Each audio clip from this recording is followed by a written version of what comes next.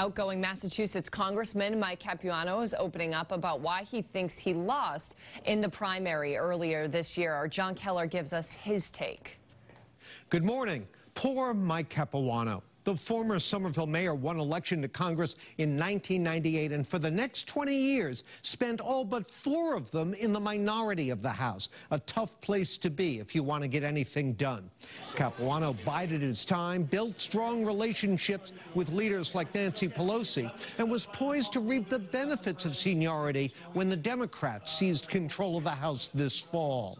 But along came Boston City Councilor Ayanna Pressley, who stunned Capuano in the primary last summer, and understandably enough, Capuano isn't too happy about it. Earlier this week, he told a radio interviewer that his defeat wasn't a referendum on him, but the result of liberal backlash against the party establishment by, quote, a lot of young people that don't have a clue what happened yesterday, never mind 5 or 10 years ago, end quote.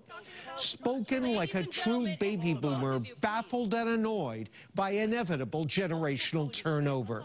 I've seen no evidence that younger voters were the major reason for Capuano's defeat, nor any proof that the ones who did vote for Pressley did so out of cluelessness over, quote, what happened yesterday.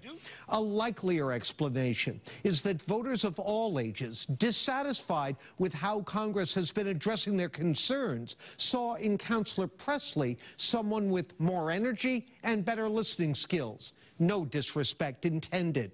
Capuano says just changing the players won't change the system.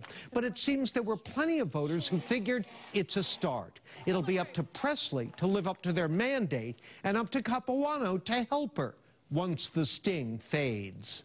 Your opinion is welcome here. Share it via email at keller@WBZ-TV.com or reach out on Twitter. My handle is @KellerAtLarge.